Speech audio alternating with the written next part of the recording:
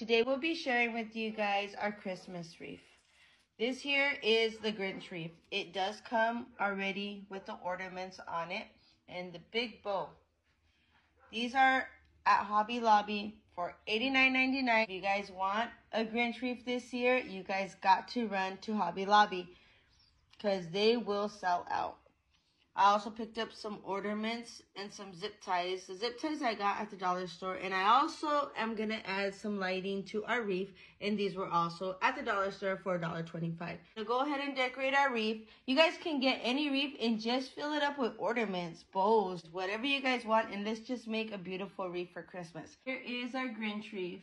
You guys don't have to go out and spend like 80 bucks on a Grinch wreath. You guys can make it yourself. You guys can make just your own wreath and just add some Grinch decorations. Easy to make. You guys can pick up these snowflakes for $1.25 at the dollar store.